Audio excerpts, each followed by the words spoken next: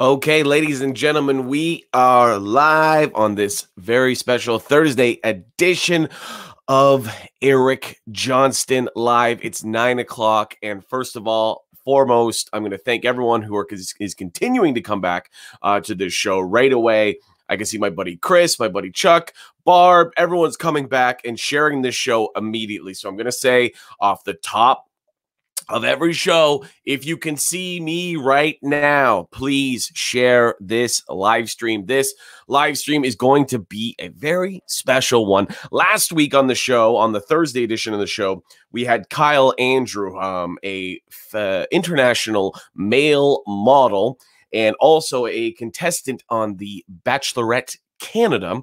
He was on the show, and we were talking everything to do with getting into relationships and everything to do with online dating and going on dates. Now that sprung an idea for me to do an entire show on breakups. Now it's Thursday night. People generally start their weekend on a Thursday night, especially now that time doesn't exist and no one gives a fuck what day it is anymore, and no one cares to drink anymore. We are deep into this quarantine. This is the sixth or seventh week that I've been doing live streams, which is crazy. That's almost 2 months. At least a month and a half that I've been doing live streams. A month and a half ago, I had never done a live stream. I didn't know how to do live streams. I had never done them before. I never planned on doing them. And then my role as a traveling stand-up comedian was taken away from me by COVID-19. But that is okay because it caused me to be creative in other ways. One of those ways is Eric Johnston Live, why you guys are all here right now. Now, what I'm going to do right away is I'm going to put this stream, the link to join this stream in the comments. As you can see it right there, I'm going to bring it right up here. StreamYard.com/Grizzle6. That's the link to join this stream. We have a very special guest, co-host, and guest on the show. One of my very best friends in the world. One of the guys who I started doing stand-up comedy. He is actually the reason why I started to do stand-up comedy. So he's going to be on in just a bit. I'm going to introduce him. But I'm allowing anyone to come on to the show this evening. Anyone who wants to come on to the show and tell a crazy breakup story, you are welcome to come on Eric Johnston Live with Michael Moses, and I will kind of do a quick little interview of you and of your story. We have some people who messaged me today, and they're like, I want to be part of the show, but someone's like, but there's still a legal case going on, so I can't really tell the story. I'm like, okay, that's a serious one. And then another person was like, there's still like, they potentially are a stalker, and I don't want to let them know that I still care about them. I'm like, okay, that's a good one. And then people just straight up don't want to talk about their exes, although they have amazing stories. People are afraid of their exes, so that's okay. Moses and I could fill a show just ourselves with our lives. But again, if you can see me right now, if someone has shared this, I see that some friends, Dave Diedrich has shared it already. My buddy Chuck has shared it already. If you're watching right now and you can see me, please share this show. It's going to be a juicy one. I can tell you that. They're going to have lots of breakup stories. My friend Luigi just shared the stream, so I appreciate all of you. Yeah, there's some my friends of mine, a friend of mine who was going to come on the show. I think we should all start a chant that Josie comes on the show and tells her story. Josie, the link is in the comments. I would love to hear your story. Simon Rakoff, legendary Canadian comedian, very good friend of mine, is watching along. Hi, Simon. Good to see you. I hope to see you when this is all over. And Simon, if you have a breakup story, I know you've been married for a long time or were married. I don't know. You have a wife? Do you have a wife? I feel like we talked about this. Anyways, you definitely have a child. So I'm sure if you have a story, you're welcome to join the stream. I will again post the stream, StreamYard.com/Grizzle6. Grizzle6 is the link. Click on it. All you need to do is allow access to your microphone and to your camera on your phone, and you can come See, Simon, I knew you he has 2 ex-wives, which would make you perfect for the show. Simon, if you want to come on, click on the link. You're welcome to join us. Now, I'm going to get the show started here on Eric Johnston Live. I'm about to bring on our co-host, our special guest, one of my very best friends in the world. His name is Michael Moses. Before we do that, I'm going to play a small clip of his, one of my favorite jokes of his, just so you can become acquainted with my very good friend, Michael Moses. And here we go. So I'm going to introduce you guys to Michael Moses, everyone. The fuck out of here. That's crazy. But that's how she tries to get me to do stuff. She tries to fill me with pride. Because the other day, she came up to me and she goes, "Hey, Michael, you hear about this Colin Kaepernick guy?" And I was like, "Yeah, 2 years ago." And she was like, "Sorry, white privilege." And I was like, "Okay, what about him, right?" And if you don't know who Colin Kaepernick is, he's an NFL player that took the knee during the national anthem to protest police brutality against minorities, right? So my girlfriend, she knows I'm black. So she comes up to me, right? And she goes, "Hey, Michael, you hear about this Colin Kaepernick guy?" And I was like, "Yeah, what about him?" And she's like, "I don't know. Sometimes it's nice to get on one knee for something you believe in, Michael." And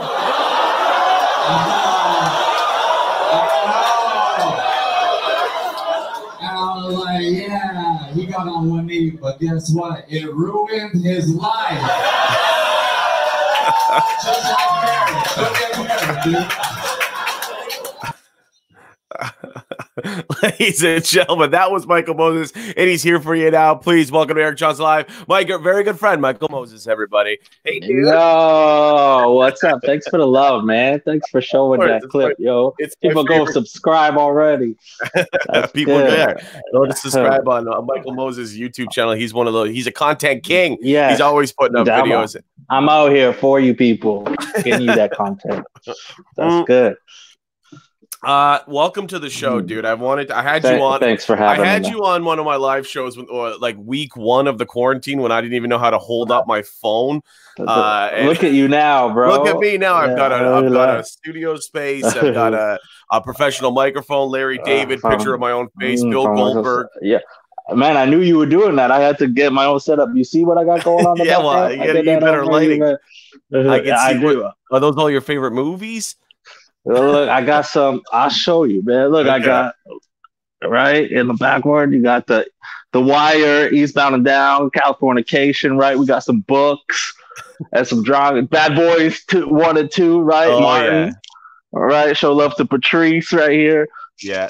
Subtle Art. I'm not giving a fuck. You know, I got Steve Martin's Born Standing Up. I got a Plant. You know, and I got Goofy right there. Oh shit! I got a little figurine. Yeah, for sure, bro. I got the setup. Simon Rakoff. Simon Rakoff says, "Hey, Michael." You know Simon very well. Karina says, "Hi." There's a bunch of people watching already, and I'm going to remind everyone that the StreamYard stream to join this stream. We're talking about breakups tonight. If you want to come on and share your story, we'd love to have you on. Now we're going to go back to Bad Boys because I want to tell everyone about our first play date. Okay. Michael Moses and I, we became friends at the Vancouver Film School. We were both attending the Acting for Film and Television program. That's right. We're killing it acting right now, bro. We're both killer actors. I did one big TV show and then nothing ever again. A couple commercials where I'm shirtless. I did a Source commercial that was good. Oh, I remember that. Yeah. Look, we're on our way up, man. That tuition paid off. We did it, and we met in that school. And the first time we ever met, actually, we should say this. The first time I ever interacted with you, I gave you a massage. Now, now that needs to be explained more. We were in a breath and body class. See, when you're in film school or theater school, you have to get in touch with your body and who you are as a person. I was 20 years old at the time, and I didn't give a shit about my body. I was drinking and partying and thought I was a movie star. And you're in Vancouver trying to cause some mischief already. I was in Vancouver in my own apartment, 20 years old, and I had a $50,000 line of credit. So I was ready to rock and roll. Yeah. Now, hold on, before we go on, Nathan says, "What's going on, fellas?" Nathan, I'm telling What's our up, backstory Nathan? how we became friends. Nathan actually has a very interesting workplace, and I'm thinking that he might have some breakup stories where he works. So Nathan, like I said before, the stream yard stream to get onto the show tonight. If you want to be a guest on the show, dude, I'd love to have you on. Even if it's not a breakup story, even if it's like a couple story that gone bad, I would love to hear it because he has a very interesting job that he could tell us all about. I'll tell you, he works at the Stag Shop. He's like a high-end, like a manager at the Stag Shop. The Stag Shop. Yeah. So he's got some stories. Kat says, "Yo, how's it going?" Now, what happened was we were in the breath and body class, learning about who we are as people, and we had to pair up. And we had to touch each other. And then you had to lay down, and I had to give you a massage, and you had to give me a massage. Yeah. And it was like I don't even remember why that was part of the program, but that's literally how we met. I don't even know how we got teamed up. People probably like you're like when you first meet you're like a big like guy, right? Like when I remember when you first stood up, like just to introduce yourself. Not before that class, I was like, you're just bigger than everybody else, right? Physically, yes, and not like physically, like and not like like blob boy, but like a imposing. Oh shit, I'm not in his weight class, you know. Yeah, get me with the small Asian people, you know? So. Yeah, we saw you, and then we were in that. Hey, now we're in the class, and you're gonna massage each other, and everybody's looking around, and probably looking at your big hands, and I'm like, all right. I think we're standing next to each other. Hey, I'm like, all right, me and you, I guess, right? Yeah. And they're like, okay, go ahead. So I was like, literally, like, hey, I'm Eric, I'm from Hamilton. And you're like, hey, I'm Michael, I'm from Lethbridge, Coaldale, Alberta. Yeah. And I was just like, okay, I guess lay down. Yeah. I'll go first. Like, do I get naked? I really do prefer a massage with my shirt off. But I was like, I don't know about the tight in here. Yeah. So I don't know. That was our first kind of interaction. But then I remember after the class, I felt empty without you touching me, and I was like, I'm like, so you want to like come to my apartment and watch a movie or something? Yeah, you sit on the couch. I'll sit down in front of you between your legs. hit me on those shoulders again. Yeah, exactly. So the reason why I brought up this whole story is because the first movie we ever watched was Bad Boys 2. Bad Boys. And we both just sat there, just kind of not talking. I mean, the movie was on, but it was a weird. Here's the thing: you grew up in a small town. I grew up in a smaller town of Hamilton and Stony Creek. Right. Your friends are just your friends. You never really had to make friends, and I didn't really know how to do that. And to be honest, not at all, man. I was like, how do I be friends with a black guy? I'll say it. There was one in my high school, and I was like, what do I do? How will we connect? And so I was like, you came over, and I put on Bad Boys. Bad Boys. Yo, like, man, okay. You knew it. You knew me right away, bro. And then you were like, that's my favorite movie. And I was like, okay, got one. Score. I got for sure. Man, Will Smith is like the for if you're trying to get like a black friend, just start with Will Smith and then go from there. He's the bridge from white people. Yeah. He's the bridge. Don't start like on a heavy rapper or anything. Just start with hey, Fresh Prince or Bad Boys, and then go from there. And you hit it. You hit the nail on the head, bro. And I was right. I was 100% right. Some more people have come on. Our friend Matt is on here. Moses, Matt, what's up? It's funny how the funniest part about Hamilton is you moved here years ago, but I've lived here my entire life, and people know our backstory, how we've been best friends, really good friends, and best comedy friends since 2010. Right. But then you moved here, and people just assume that you were just like a Hamilton guy. So So people like Matt, or there was some other couple people like that Roxana girl and stuff. They're like, hey, I know this comedian, Michael Moses. And I'm like, that's my fucking friend. I'm like, I was the one who told him to move to Hamilton. Yeah. You're going to meet this comedian I know. I know, man. It's funny. Somebody else said that from Stony Creek. They're like, man, Moses, you have a lot of mutual friends with me that like almost outside of Eric, like that are like, how did, and it's always a hot girl. I'm just like, yeah. I'm like, yeah, Stony Creek, man. Came to the came to a couple of my birthday parties. Birthday parties, yeah. Got all the Instagram handles. Yeah. So a couple people are saying hi to each other. Anthony Stark, who just bought a Bulb shirt the other day, he's saying hi to his friend Chris, who's also watching. Moses, nice. Yo, how's it going?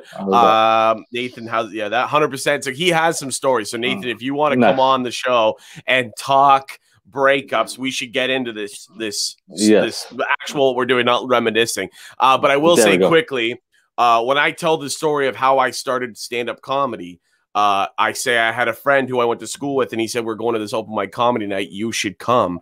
You were that friend. There we go, man. I remember that room, bro. The Kingston Hotel. Man, it's not even there. No stage, nothing. Foosball tables down there. Oh, shit. Oh, yeah, dude. I always intend on I went to check it out. Yeah, I always, whenever time I'm back in Van on tour, I'm always like, I'm going to go back to where I started, and I just never go. Right. I went for a drink, and just to see it, and I asked the bartender, I'm like, yo, do you do comedy here? Or you remember that? She's like, I don't know. They haven't done that in a long time. She doesn't even remember. She wasn't working there. She had no idea, right? I go down, it's just foosball tables. It feels like you're getting into it now, Yeah. When the place you first started has no idea that comedy even existed there at one point. You're like, oh shit, I'm in it. I'm getting like more and more in it now. We're both at 10 years. We're both approaching 10 years. You were a couple months ahead of me, and I'll be 10 years on November 1st, 2020. Although my 9-year anniversary I celebrated in the middle of a national headlining comedy tour. I'll probably celebrate my 10-year anniversary sitting in my mom's house being like, so what's the deal with Eric Johnston Live? Because we can't tour anymore. I tried to book some shows. They got canceled. I had stay inside. Everything is canceled for me until September. Even September stuff, people are like, well, we'll see. We'll see what happens. I was like, okay. It's such a thing. You just look at your calendar of a date coming up, and the producer doesn't even have to message you. Like producers don't even have to message anymore. You just know it's canceled. Yeah, like I had May 17th. I was supposed to headline this massive show in Detroit, and I didn't. The guy didn't message me. I didn't guess. It was just an understanding. He's not fucking coming to the show unless they did it without me. Underground, but I wouldn't have been able to, even if they were running the show still, like if they were very American about it and be like, we deserve the right to do comedy. The border's closed. I couldn't even go. So.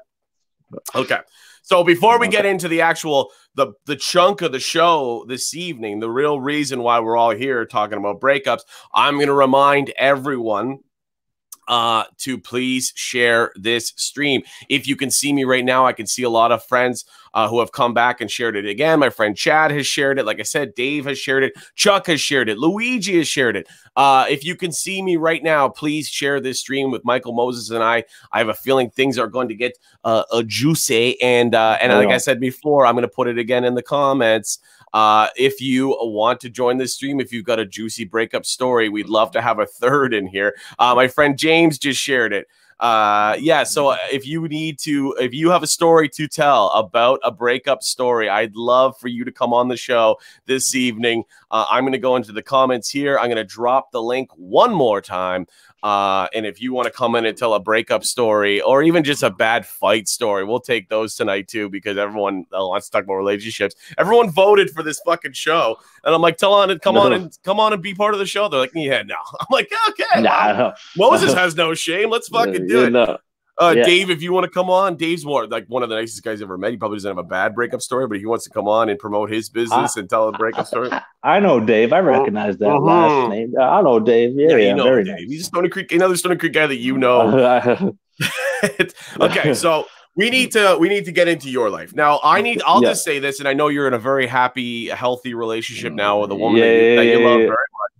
But I will say that when you first moved to Hamilton, with a little help from me, I'll say, of course, introducing you to little mentorship, bringing you in, showing you what Hess Village was, what Augusta show me the bar, you're my Mac style, with something. that I was just like, you would see me do it, Shay. Again, anyone watching, I was in my early 20s when this was happening. But mid-20s. Anyways, I was like, you got to come to Hamilton. This is what we're going to do. We're going to take you here. And then you kind of just, in a very Moses way, just was like, okay, here's what I need to know. I got it from here. Got it. Thank you. Yeah. Off, and you dated and saw and experienced way you showed more. Me you showed me like the cliff, and I'm like, I know how to jump off of that, you know. And I grew my own wings, you know. I'm like, as long as you showed me where the cliff to jump is, I know I'll grow their wings. yeah. Bye. Bye. Yeah. Needless to say, you had a couple relationships in your time. Can you think of off the get-go any crazy breakup stories that you can think of? Well, like I don't know. This is like this is a girl that I broke up with multiple times. Like it was boom, breakup, but this is just one of the times, right?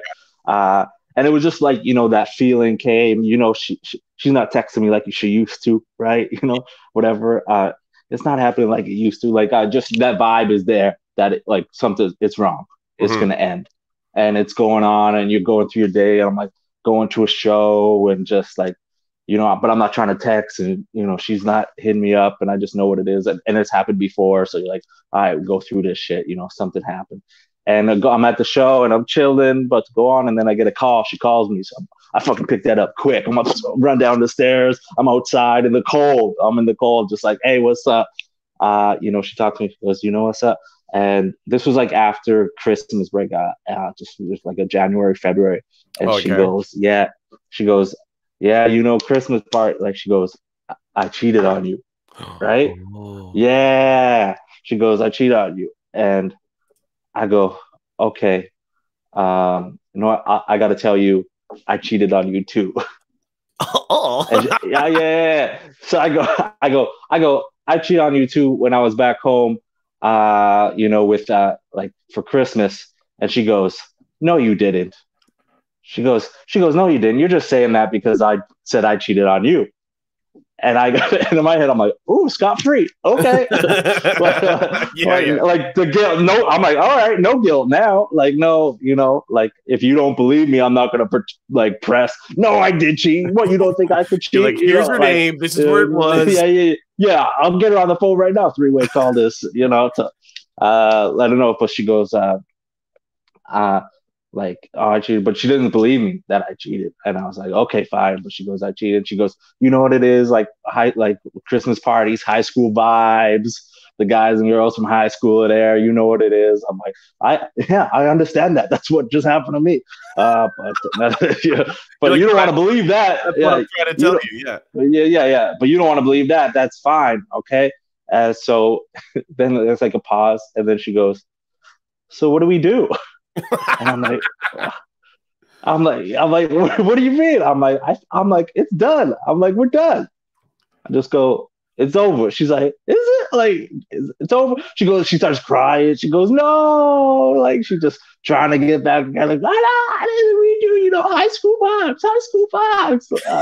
And just crying. And I go, nah, I think it's done. And then I just hang up the phone, walk back upstairs, do the show. And they're like, ladies and gentlemen, Michael Moses. Moses, yeah, what's up? You're like, yo, girls, so newly single. Yeah. It's funny because it's terrible double standards exist. Right. I'm sorry, they exist. Girls, you have ones that favor you and vice versa. But it's funny how when you told that story, it was like if you just cheated and she was like, okay, but I understand your high school vibes. Yeah. It's okay. Right. And then we'll stay together. You would be like, okay, well, I guess we could work on it. But because she cheated, you're like, what? You cheated? Yeah. That's that. Yeah. It's awful. Yeah. I don't believe it. I've never cheated. I've been tempted on the road. You know, whatever. I think there's everyone says there's levels of cheating. A crazy girlfriend would be like, if you talk to that group of girls in the lobby of your comedy show after the bar, that's cheating. Right. That's me. I'm working. That's my work. Yeah. If I fuck one of them, then you have a yeah. But it's funny. Wait till later to see if I get a DM slide to see if it's cheating. Don't tell cheating this to talk. Wait till if I get a DM slide, then maybe. I'm like, just because I hand out cards that have my Instagram on it, follow me. Yeah. Doesn't mean that. But yeah, I think there's that side of it. And also, so I have a similar story. You actually struck a story in my head. There we go. It's all relatable. You're never alone. Yeah, you're not going through nothing by yourself. Yeah, everyone's like, "Oh my god," but it's like I've done that. Yeah, I've done so many of these, not so many of these shows, but just in conversation in this show, in my comedy act, where everyone's like revealing something that they're like, "Oh, I don't know, like this could be bad." And like 8 people be like, "Yeah, I've done that. I've told that." That's been it. Yeah. But I don't know what Josie's laughing at, but she's laughing. People are laughing. She wants Coco Scott wants to know if you guys fist bumped after you guys agreed that you both cheated. It was on the phone. So it was on the phone. That'd have been good. Yo, respect. You're like, nice. High school vibes. I understand. You're out of here. Yeah, high school vibes are huge. But yeah, I had a girl. I was seeing a girl rate actually, as I was on my last East Coast tour. And we weren't official or anything, but we were definitely spending a lot of time together. And we went, it was just it was more than just a thing. It was more than just, hey, we're friends hanging out and having sex sometimes. I think we were like seeing each other. I told my sister about her and stuff, and like it was we're figuring it out. The kids are calling it they're checking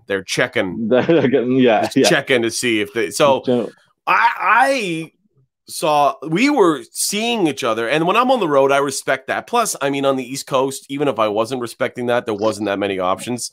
Oh really? Oh man, I heard somebody else said it, like they were talking like a story comedian go out there and he goes, man, and I've heard stories, and even for myself, man, the East Coast is where you get it the most. Maybe not that many, there's not that many options, but maybe I think that's where the girl, like the crowds are like some of the best, and then the girls are some of the easiest. Yeah, maybe I'm just ugly. No, I was also where was it? Like, was it a small town? Well, I was in Fredericton when this story takes place, but I was like Fredericton. Maybe Fredericton's fuck. Halifax. Yeah. Halifax is great. Yeah, maybe the other places are shit for that. My issue with hooking up with chicks on the road is you have to kind of be in a place for more than a day for you to get something. Like where you know you're not getting catfish, she doesn't have 7 kids, there's some checks that I have to check. Yeah. That you can't do that in a day. I mean, sometimes. I mean, I've been on the road a long time, but generally I like to be in a place for more than 3 days before I take that level. Really? Okay. I don't know, man. You like building mini relationships for your one night stand. Dude, you're like, I need to know. I'm a lover. Yeah.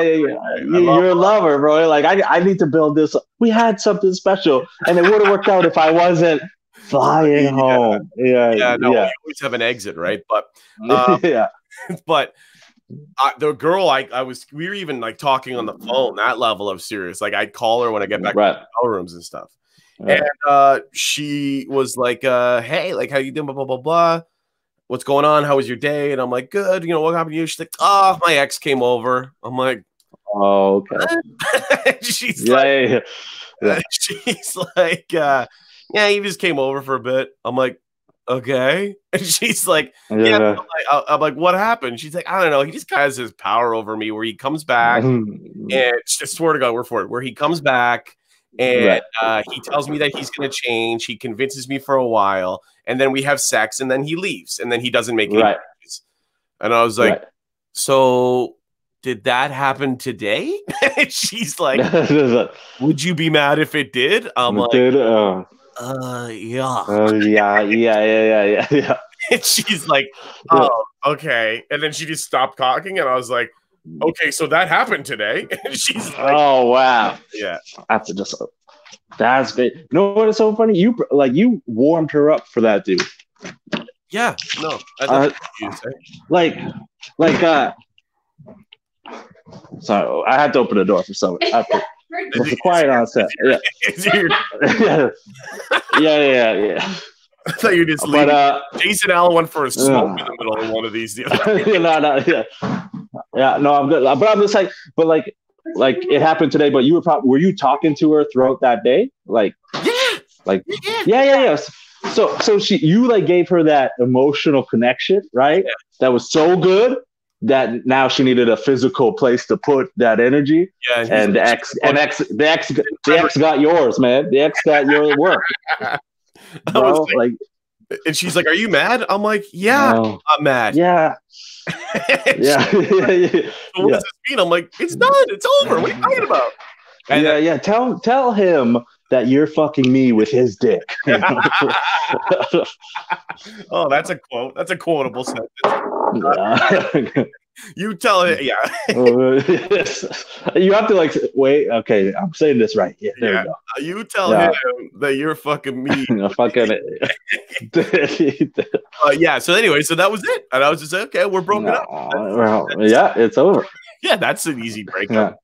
Josie was laughing at me talking to girls isn't cheating. It's my work, but if I fuck one of them, yeah, see that? That is, man. Oh, here's a story. So you know Rachel from Sidebar. You know Rachel. I do know Rachel. I've been calling her Rochelle for like 12 years. And she's when you put that AEL in a Rachel, her parents fucked it up for her. Her parents fucked it up for her. Yeah, it's a roll of the dice.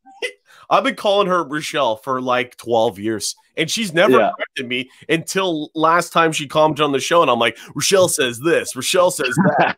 And then she messaged me. Like, you know my name's Rachel, right? I'm like, no, I didn't know that. For a long time. That's like 5 years. Yeah, at least. But yeah, so anyways, she says guys complex explanations of relationship status. Yeah, well, we weren't together, but we were together. Right. But then after we broke up, then I put my focus back on single Eric Johnston tour mode, but still nothing happened. But my intentions were good. I feel like just keeping that girl on, like you want to have that little relationship in each town. That's what you're trying to hook up. You're like, I'm trying to hook up a tour and come back, but I also want a girl I always come back to as well. Also wanting a girl always waiting for me. Yeah, I need to secure a couch or bed, depends on how yeah, for sure. Yeah, exactly. Yeah. Have you like your current girlfriend who everyone loves, Kim just making a cameo since Matt. Your current girlfriend, who everyone loves. I should stop saying current because I think it's forever. You guys mad love each other, you live together. Yeah, it's good. It's good. Niagara Falls for her, so that's good. Yeah, I'm out here, man, in the middle of nowhere. You came from Hamilton Scumbag to Niagara Falls Farm Boy in like a year. I know, yeah. Doing hard work with my hands and shit. Yeah, building a house together. So you're done. I'd say you're done, but I'm done. But I had a good run. Thank you for it. You know, man. I had some good flight. Now I still got the wings, but they're like clipped a little bit. Yeah. You're one of those birds now. Yeah. Singing canary. Yeah.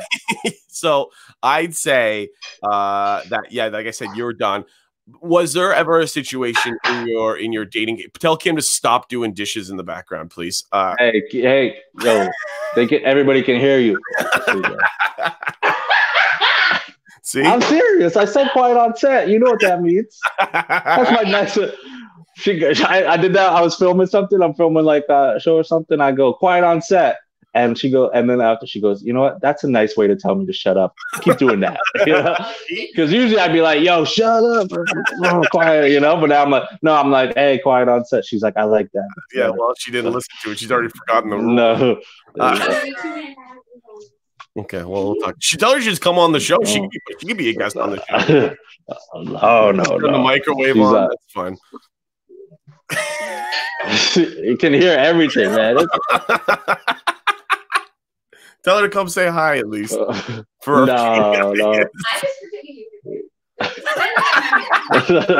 This I is keep, gonna everybody knows her name, but like I try to keep it off camera. You know, even like on the videos I have with her, I just cover up her face. You know. yeah, that's smart. For a little bit of privacy in your relationship, right? Especially when you're trying to be somebody who's so social with this stuff, you know, out here with your life. You got to have a little, you know, little. I feel like we're watching a live breakup on the breakup episode. Yeah. I know. I'm trying to eat the food you cooked for me, you know. You left me these leftovers. It's great. I'm trying to warm it up. That's fine. She needed another 30 seconds on it. That's cool. So my question. It's amazing sound quality that you can like really hear that clear. I've never been to your house, but I can picture how it's laid out, and I know exactly where she is right now. Yeah. Oh yeah. So on the show the other night, Darren Henwood from Montreal broke a wine glass with his teeth, and his girlfriend yelling at him in the background. And it's like, now we're gonna have 2 guest deaths in 1 week. First the glass, now the microwave fight. So my question was, before Kim started heating up a rice bowl, was there a time that comedy got in the way of a relationship where a girl either didn't want to date a comedian or date someone who's always on the road, or just date a guy who's always out in and around people? Did that ever get in your way? Not in this relationship. She goes, not in this one ever. No, she's very supportive. You know. No, for real, not in this relationship. You're making me big support. Okay, so big supporter, big. No, not in this one. She wants me to perform. Like, she's one of the best. Like, I think that's why it's gonna work, because you hear those all the time. Like, we broke up comedy. They got in the way of this and got in the way of that, man. But no, I have just great stories. Like, just great stories of her support with me. Like, I had a set where it was like I was middling, so I doing 20 minutes. First 20 minutes solid, right? Doing well, and then a switch. Last 10 minutes, bombed so hard where I had to stop, and I was like in the crowd, and like even there was another friend there, and like I did a joke, and he's laughing at me bombing, and two people turned around at him and went, "Why are you laughing? That's not funny." Like, they were so upset at him for laughing, but he's like, "No, I'm laughing at him because he's bombing, not because that it's a funny joke, right?" But then, like, even like somebody else yelled out, "I saw you in Toronto once. You were awesome," right? Like, that's how bad. Like that. The bomb was just like, I can't. Like, the bomb was like, I think 3 more minutes, and I think I just have to stand here because you guys just don't like me. So I get off stage, right, and like, she's not there. Like, she like went into the old yucks, like, levity now, but she goes back. And then she comes back, and she has a beer for me and a beer for my friend. And she just gives me the beer, and she just gives Joe Patello the beer. Joe says hi, by the way. He saw you on concession, I guess, the other day. He goes, he goes, I saw Eric. It was very nice to see him. You know, like, everybody's just missing comedy so much that they're like, I saw Eric on concession. That was nice. But yeah, she gave Joe a beer, and so but bigger supporter. Like, even like I got off stage one night, and I was just like kind of fucking around on stage, and then I got off stage, and she looked at me, and she goes, "What the fuck are you doing?" Right? And I go, and it was just like one of these shows that kept on, like, got pushed back. Yeah. And then, like, it got pushed back in time. It's starting later. Now he's got a lot of comics on, and he's giving them unlimited time, not lighting. I'm supposed to be like headlining it, right, closing it up, but it doesn't pay. Yeah, but it doesn't pay. So then another comic, I'm just like, I'm watching people leave, and I'm just like, oh my God, I'm just getting that feeling, right? I'm like, man, I just want to get up there, because I know I'm going to do well. Like, it's just one of those rooms. I'm like, I'll do fine, but I'm just watching these other, people walk because of these other comics, and so I'm just like in that mood. And then I convince the other comic to go up last, and I go up, and I just go up, and I'm fucking around and getting laughs, and it's good. But I get off stage, and she goes, "What was that?" And I'm just like, I told her all this stuff. It was late. She goes, "I don't give a fuck. If there's 2 people in the room, you give it everything you fucking got. All right. You don't do that shit. You don't fucking push every foot around. And you were supposed to be headlining this shit. I don't care, Michael. You the headliner. Treat yourself like a headliner. You're a headliner." And I was like, "Oh shit. Okay. I love you." Like, so she's been good.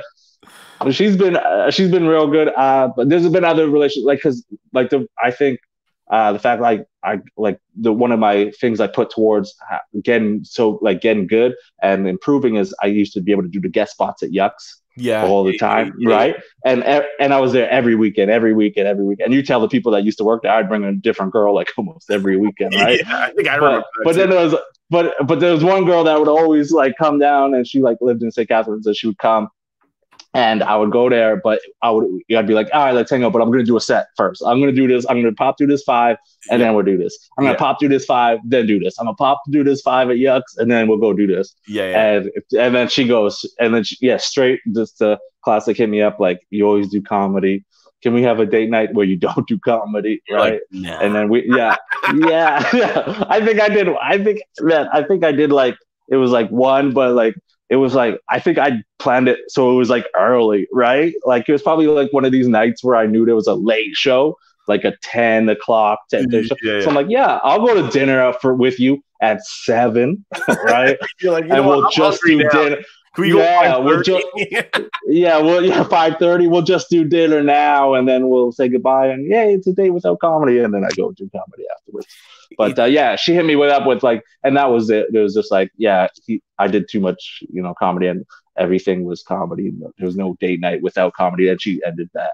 She's just like, I don't want to. And it was so funny. She's like, it was like our date that was going to be the date without comedy. And I'm walking away and I bump into a comic and start talking about comedy. Yeah. I'm just like, well, this is like, and it was like, I almost knew it ended. She like knew it ended. I think we kind of said that at dinner. Yeah. And then, I guess it's kind of like a break. And then we walk away and then I go, oh, this is blah, blah, blah. I guess we're breaking up right now, but I'll see you. You're gonna be at the 10 o'clock show. I'll see you there. It's funny when you're so addicted to this comedy game that we both are. It's funny watching. I find this with previous relationships. It's important now for me to be with someone who's supportive, and that's obviously huge because it's what we do. It's everything that we do.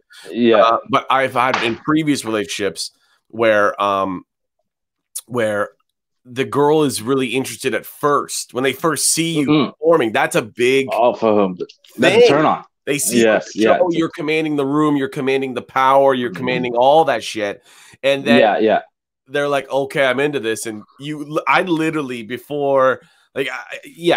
Before I'd have to be like, I know that you like this now, but you're not going to like it in 2 months. And they're like, no, I think it's so cool. I'm just like, listen, you're not gonna care. You're going again, and you're gonna be like, you're gone again, and you're gonna be like, what you're doing again. When I'm in a town, I'm thinking, where can I get on stage? I'm like a heroin addict. For sure. Where I'm for sure. Where can I get my fix? Hey, come visit my friends out. Where do they live? Is there comedy there? You're looking for the local newspaper. Is there an open mic? I'll go destroy an open mic in a city town where that's just music, but I just walk up. Hey, can I do comedy? They're like, oh, we've never had that before. Kill it. Feel good about myself. Oh yeah. I'll go meet up with you and your aunt and uncle or your mom and dad. Like, oh, your aunt and uncle live in the Skokas? There's no comedy up there. I'm not going up there. Yeah, even like Kim now, and it's like she like doesn't even come to shows. I'm like, you've been to the shows. Don't come. Like, there's no point. And she's like getting busy now. But like she used to come, and I come on. I'm like, you don't have to come anymore. It's over. Because you had some girls that come a lot, and you even see some girlfriends come to like open micer shows, and I'm like, this is not good. That doesn't last very long. It's funny when dude, a chick, and they're like, the open mic, bro. To the open mic. It's funny watching a girlfriend of a comedian realize the biggest realization that they make is that it's the same show every night. For sure. Unless you're really working on a new chunk of material, you're pretty much doing word for word every night. So with a girl for like a month. By after that month, they're like, so Slipknot S's and the difference between girls and guys blacking out. And your mom's like, she literally can recite my act back to me. I know it's funny because and then they can start reciting the other comedians. And they watch one comedian go up on stage and they go, he's telling this fucking joke again. You know, I've heard that. You know, we know some comics that have been in like that are in like solid relationships, and they tell the stories of their girlfriends or wives going, I fucking can't believe that dude's still doing it, or doing that joke still, or something. For too long when you're fucking when your girlfriend can recite someone else. Yeah, for sure. But okay, I'm gonna remind everyone again, if you have a breakup story, this is the StreamYard link. Click on the thing. Michael Moses are gonna keep talking about breakups, but I know there's some people out there who have literally messaged me all day, like, I have a great one. I'm like, come on. They're like, I can't. Like, you got it. So man, it's tough, man. People don't want to talk about it. I tried to do like, they kind of did it like, you know, they did a show around Valentine's Day, like roasting your ex. I wanted to do that. Like me and like 2 other comics were gonna do like a exes roast each other, or even a podcast. Yeah. Like we were gonna do a podcast, like a really intricate one where like we talk to the ex-girlfriend, we talk to the ex-boyfriend, but separately, right? And then we'll cut it together after, but we'll ask her what happened, we'll ask him what happened. And then when you cut it together, you'll kind of understand the story. But man, shit. You're right. Nobody. Okay. You're all right. We'll figure it out. Okay, he's gone forever. Rachel says, how funny would it be if your own girl ruined your punchline? That actually has not happened to me, but I had a girl, actually, while Moses comes back to life here. I had a girl, she came to the show and she knew me, but then she got drunk and she was like heckling the other comedians. Moses is back. Turn it the other way, Moses. What happened? I don't know. There you go. So I was just but like, okay, go ahead. But no, if you're telling, but like, yeah, we try to do that, but nobody wants to. Exes, it's tough for people, man. Like they don't want to roast their ex or see their ex or talk about it like that. Yeah, it's crazy. Well, I thought about for tonight's episode having one of my ex-girlfriends on the show, right? And you in the split screen, her on one side, and me on the other, and just I'm in the mediator. I'm just like, you're like pushing this screen away. Yeah, you're like the guy literally on fucking roast battle. He's like, let's roast. And I wanted to do that, and everyone think, like Josie, think that's a great guy. I should have done that. I wanted to do that, but I only have 2 real major exes. One is I've blocked her on everything, and if she wants to contact me, she's got to send a fucking carrier pigeon to try to get in contact with me. And then the other one, I can't contact her. She has me blocked and everything. And so I was like, who the fuck am I going to reach out to? A girl that I dated for 2 weeks? No. And it's tough because even like they're like at the same time, like, you know, if like I asked one of my exes, like, maybe, but also you're a comedian, you're probably gonna eat me alive. You know? Yeah, for sure.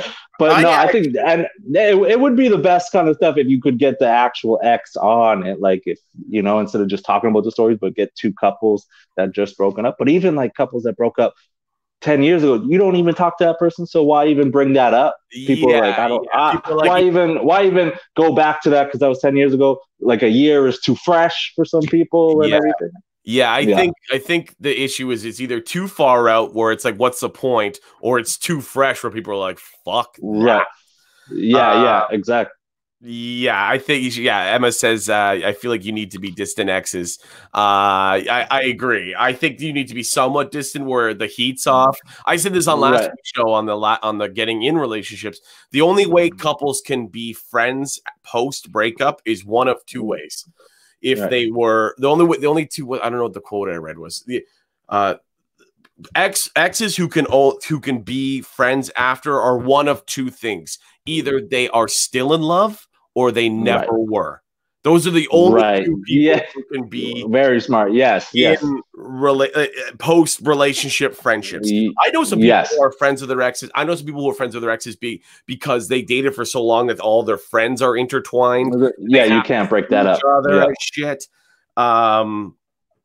And Rachel says, hold a Zoom meeting with all the people you've DM'd at 2:30 in the morning. I'm getting better at not doing that. That'd be great. Josie says she hates that when they're intertwined. Josie, fucking come on the show. Josie has an amazing breakup story. She knows the link to get on the show. Come on, Josie. Hilarious. Everyone in the comments, if you can see me right now and you want Josie to come on the show, she has one of the funniest breakup stories I've ever heard. She told it to me recently. I'm like, you have to come on the show. And she's like, I can't. It's too dramatic. Okay, don't tell that one. You can tell a different one. Everyone in the comments going, Josie. And yeah. I know Coco Scott has a good breakup story too, so we'll see. Barb has one. Okay, yeah, and also people, if you want to come on and you want to call, we'll just read them out. Yeah, I was dating and living a guy. We mutually decided to break up and date other people. One evening, we got home and found both his girlfriend and my girlfriend together in his room. But 17 years later, we are still friends. That's wild. What do you guys? That's so wild. Like all four of you are best friends? No, they're married. Yeah. No, I think that's what happens. Yeah, those two probably ended up getting married. Yeah. How'd you meet? Well, I was dating the roommate, dating the other ex, and we fucked because they weren't home. And that is fucking crazy. So Josie, I think Josie's gonna come on. She's gonna tell a different one. And awesome. Emma, if you want to come on, Emma's a great fan of the show. We need a woman's perspective right now. We're just two dudes being like, I don't know what all these chicks and problems is. So I could cheat, you can't cheat. What the hell? Yeah. What was that? We were talking about that recently when you're like, you could be anything on the stage, but if you're a fucking cheater, everyone's like, whoa. Oh, yeah. Whoa, okay. Yeah. Oh my God, Josie. She says no, it's not a good one. She said she can't come on. Oh my God, these people. I was like, people will come on. They'll have the balls. Apparently not. I'm gonna post this again. I'll tell you my first ever breakup story. It was traumatic. It's probably the reason why I have commitment issues. Actually, I think I'm ready to move on and be in a real relationship. This quarantine has really opened my eyes. There we go. I'm in a happy place right now, and I'm just gonna share it with people. Who knows? Had a groom and a bride their wedding day. Groom hooks up with the maid of honor in the bathroom stall. It was a short wedding. Hashtag keep it classy. Oh my God. Shit. So yeah, Anthony Stark is a wedding DJ, so I'm sure he's seen a lot of shit. I actually That's crazy. I was at a wedding once when I was like 13. Yeah. And it was like a friend of the family. For some reason, my family was invited. It's at Carmen's Banquet Center in Hamilton. And I went up to, it was like a kid, like a 13-year-old kid, like, I'm just going to go for a walk in the venue. Like, I just didn't want to. I was like 12. Maybe I was 11. I don't know. Yeah. My dad was still alive, so I was under 13. My dad was there. So I was like, I'm going to go for a walk. And I went for a walk. And the bride of the wedding was like in the bridal suite, like just doing blow and partying with all the groomsmen. And the groom wasn't there. The groom's like downstairs, like fucking shaking hands. Yeah, nice. Thanks for coming. And I was like 12. I didn't know what blow was. I was just like, I thought there was just a bunch of salt on the table and they were all praying. But I was like, I realized, I'm like, oh my God, she was doing coke with the groomsmen. And the groom, like, hi, thank you so much. Thanks for coming. Do you know if they're still together? You like, yeah, I know. I don't think so. I think that lasted. I got. Like I start off well, you know. Dude, your best man gets your wife hooked on coke your wedding night. You're like, what the fuck, man? He's like, I thought you like it. Oh, but she's supposed to be paying half the mortgage. It's over, bro. All your money. All the money from the wedding, it's down the drain. Yeah, people. I know some couples even are my age who like the weddings last. Like, there's got to be some sort of rule. If you give a couple like $300, $400 for their wedding, and they get divorced within the year, there's got to be a payment. You get some back. You get some back. Hey, I invested in this business, and your yields. Yes. Yeah. Oh, for sure. There's got to be something where, especially 300, 400. I invest. That's 100 a year. You know, like I invested. Exactly. Yeah. If you don't make it, if this is the last 4 years and one kid, give me my fucking money. Yeah, exactly. Yeah, for sure. It's funny because I like talk shit about weddings and stuff so people get married, but like I've wanted to get married since I was like 12. I was like, and then I'm like, wedding day. And then we're gonna listen to Harvest Moon when we dance. Dude, I'm with you, man. I think about that wedding as well, for sure. Yeah, But, I think because our family is so important to us, and we've lost some. Both of you and I have lost some family members. That's exactly it. You lost. You know, when you lose a family, and you're like, all right, I want that family. Yeah, you're like, give me that fucking family. I'm a rock this. Yeah. I'm putting my boyfriend's Ray-Bans in Jello while he's at work. If you can wait till tomorrow, I might have a good breakup story. Yeah, I'll tell my first ever breakup story. It was the summer between grade 7 and grade 8, I believe. Right. And actually, it reminds me of that joke that you have, because that's the summer that my dad died. So I had a girlfriend grade 7 and grade 8. I guess I could. That's so funny. Oh, you're like breakup stories. I'm like, oh wait, I have that joke. Remind me. Yeah, I didn't say yours, but I had a girlfriend, and I'll never forget it. I went to St. Francis. She went to St. Agnes, and she was like the hot chick at St. Agnes. Right. And I used to ride my bike over to her survey and stuff, and we were like, I was like, "You're my girlfriend," and she's like, "Okay," and then my dad died, and she went to like PEI for a bit, and there was no Facebook then, so I just didn't see her for like a month. And she came back from PEI, and I'm like, I'm gonna go see my girlfriend. She'll understand my pain right now. And I ride my bike over there, pedaled it over there, and she came out front, and she's like, "What's going on with you?" I'm like, "Well, my dad died," and she's like, "Oh," she's like, "Well, I'm glad you're here. I wanted to tell you that we're breaking up because this whole relationship was a dare."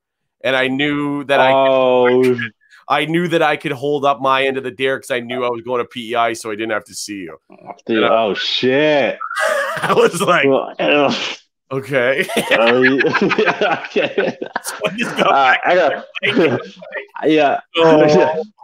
I'm gonna try not to remember this as a sad thing. Yeah. There's another sad thing that happened to me recently. I'm gonna more focus on that. And try to figure. Yeah, I got some other stuff going on in my life right now, so it's not really a huge deal. That's funny. But I had a breakup. Oh, go ahead. No, I was gonna say, and then it's the funny part of the story is, like 3 or 4 months ago, I matched with her on Tinder. No, and she's got like fucking 3 kids now, 3 different babies. Shit. And I like, of course, all on a dare. Yeah, all the kids are on a dare. I got 3 kids, all on a dare. I'm really good at this. You dare me? Yeah. You dare me to have a kid, your baby?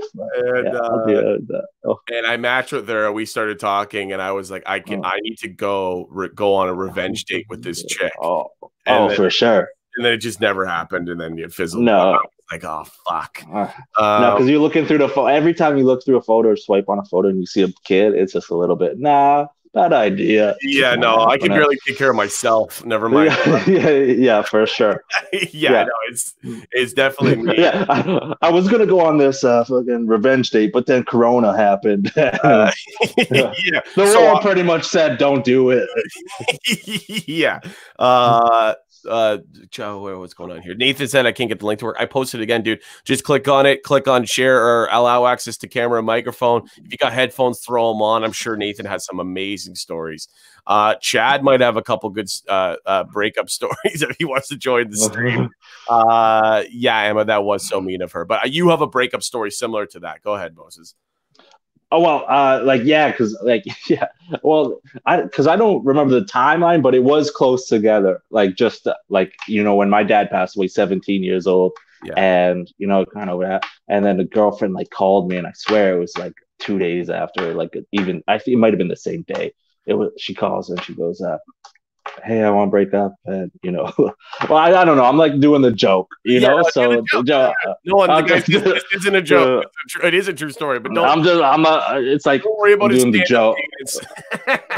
No. Yeah, I'm like, yeah, I think I lost it. I'm trying to do the joke. I'm like, oh fuck, I haven't done comedy in so long. I lost my rhythm. But no, yeah, so like she called me and she goes, "Hey, I want to break up." And I know your dad passed away, but I still want to break up, right? And I'm like, damn, I'm a shitty boyfriend, when when a girlfriend doesn't want to stay with you even 2 months after, let me give them a pity blowjob. Nah, I'm like, all right, I gotta focus on myself, but but no, yeah, go ahead. I was gonna say I just have a friend who is like he's known notoriously a bad boyfriend. We were at the bar recently, a couple months ago, and some girl was like, it came up to us and to him, she's like, "You're the worst boyfriend I've ever had." And he looked at her, he's like, "We dated?" I swear to God. I looked at it, I'm like, "Are you fucking kidding me?" That's the funniest thing ever, bro. We date. That was like you watching US Shay with that one girl.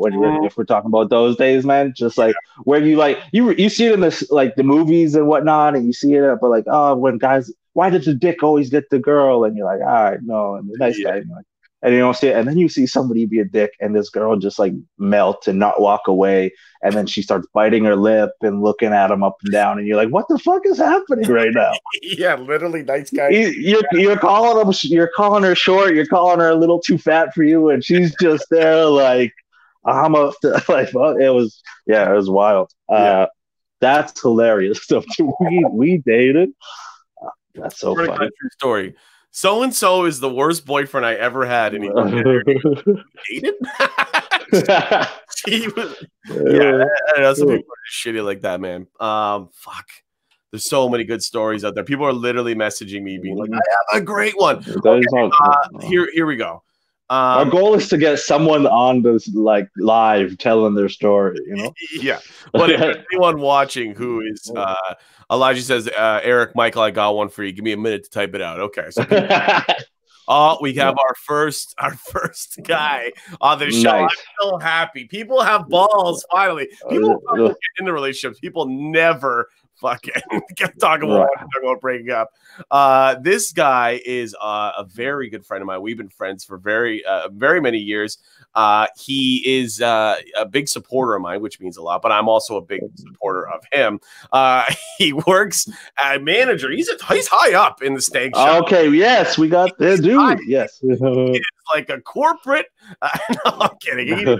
He does have a very interesting job. He's a very, very good friend of mine. Please welcome to the show, Nathan McGuire, everybody. Yeah. What's up? Hey, there's another dude. Yeah, sorry, we got Nathan. Out of all the guests we wanted, we got the one we wanted. Dude, nice. You've got stories. I know you do. Just start. I've got a couple, but first off, I'm actually not even a manager. I'm just part-time there. It's my part-time hobby job. We tried to big you up. Yeah, I actually have like a real like Monday to Friday. No, okay. It's funnier to be like, it's funnier to be like, he's high up in the Stag Shop. He's got a really good job. He's just well, I have been there for I think about like 7-ish years now. There you go. See, what is your shirt? Keep the ladies love the 80s. It's got the Ninja Turtles on it. Oh shit! Nice, okay, perfect. James says the shirt is perfect. Yeah. Okay. So I'm sure you got some, dude. Hit me with what? Give me your top 3. Top 3. See, it's hard because I've actually one. I haven't been a big. Sorry. Well, I said just go with one. Go with one. Whatever one. I thought you had a fucking stroke there.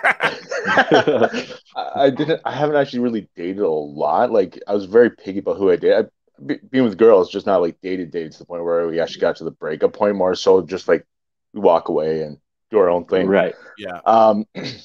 The first one, actually, the very, very first one was when I was in grade 2. And it's just really funny because the whole circumstances that happened. I was in grade 2.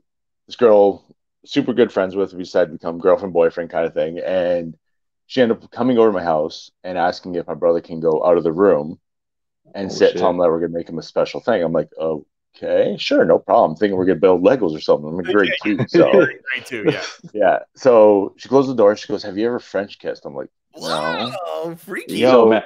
Yo, the confidence on this girl in grade 2 is wild already. Can you leave the room? Tell her like an older person, hey, I need the room. That's why. Keep going. But while we're stopping, I'm just very happy that this story involves you being in grade 2. Well, the reason why is because I had to actually like get my mom to tell the girlfriend that we were broken up. Okay. But the reason why is because after my brother left the room, we began to French kiss, and then so that was one thing. Which again, in grade 2, wasn't really interested in that whole kind of thing. I would hope and not. Then, no. And then we went to the bed, and then she goes, "Have you ever put your hand down a girl's pants?" I'm like, "No." Oh yeah, just let. Man, you should have went to that girl's house because she doesn't have parents, bro. Her parents are not existent, man. You know what? This girl's watching the Wow. Yeah, looking back on it, obviously, like there was stuff wrong, but yeah.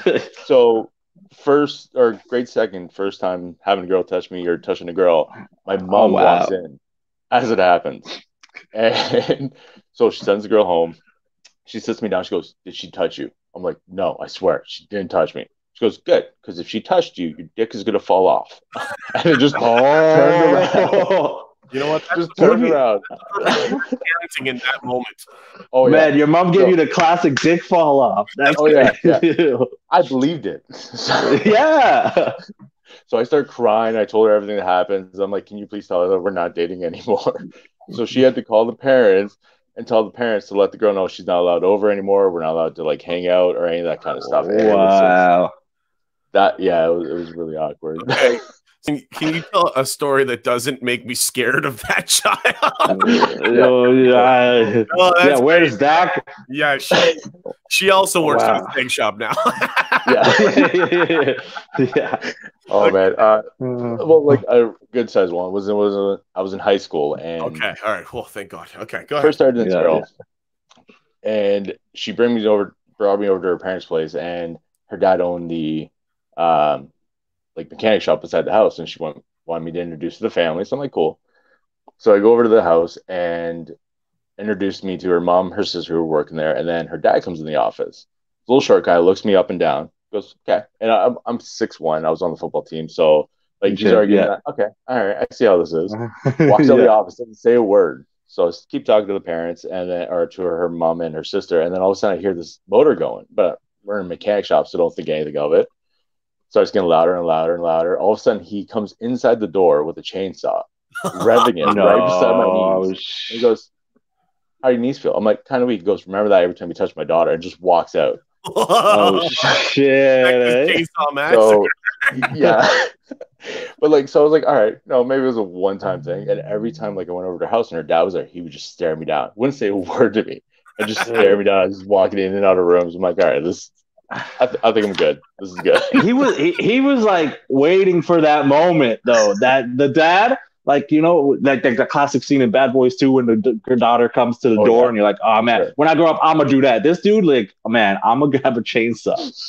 And the first girl, the first boy that my daughter brings up, you know, and I'm literally every time you're at the house, he's like, yeah.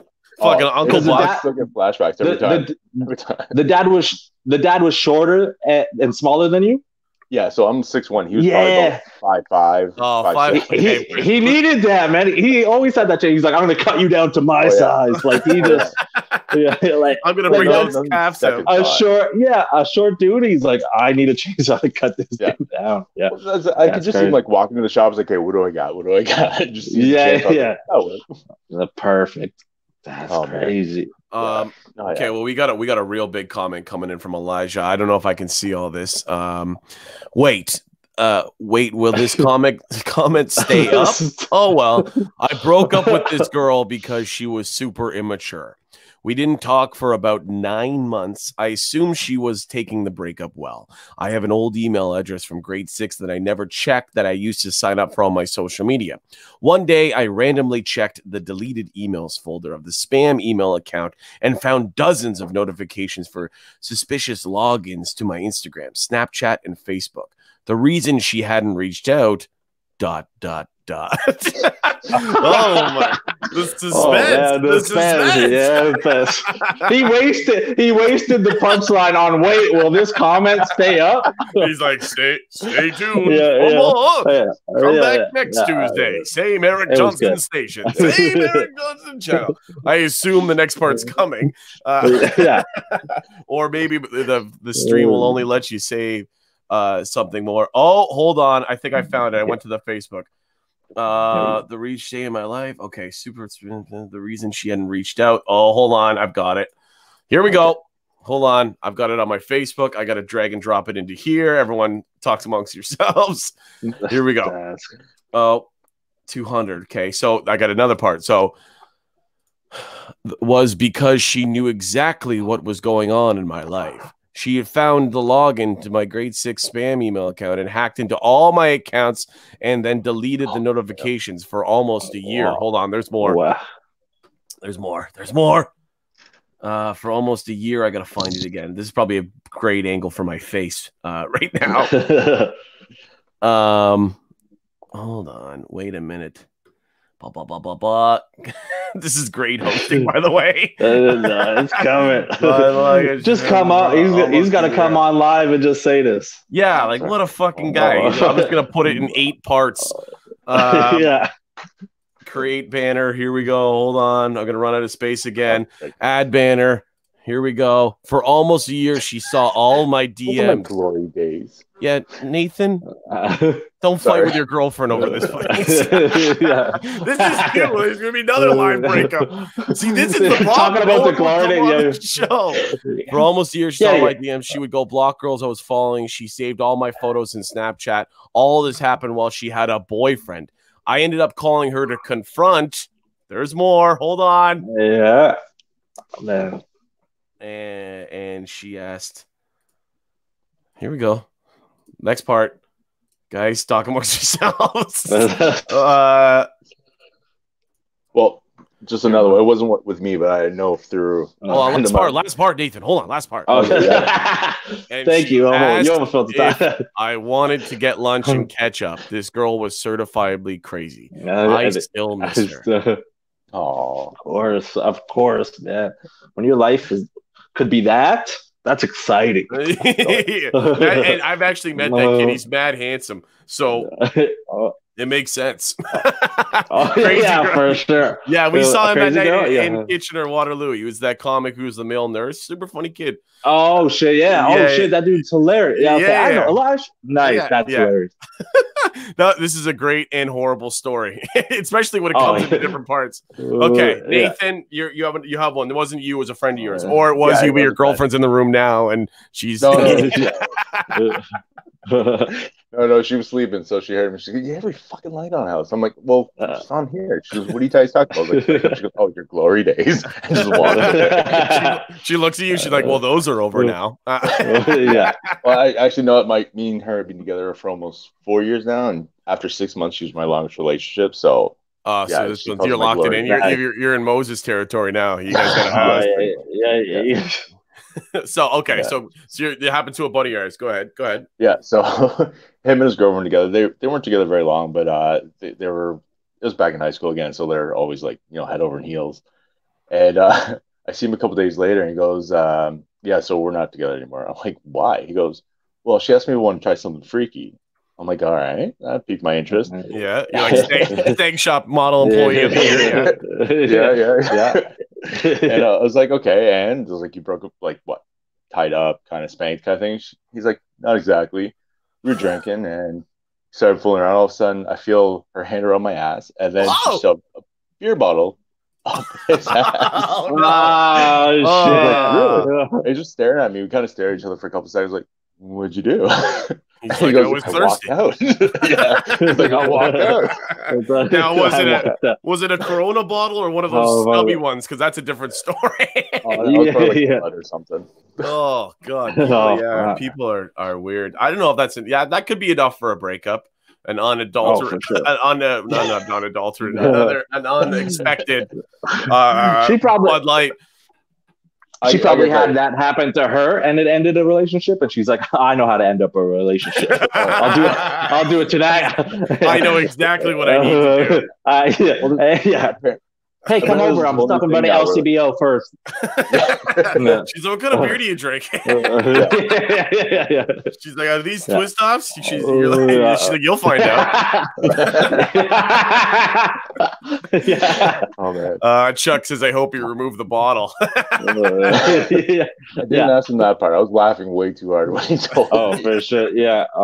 Nathan, just because I'm curious, I know that you're down to part time. You've got a great job at another job, but for comedic sake, you're the CEO of Stag Shop, and I know you worked there for a long time, and is there anything that stands out in your mind working there? Protecting people's safety and privacy, of course, but anything a couple came in that maybe a couple like the wife wanted to buy something and the husband's like no, or vice versa. Anything like that happen?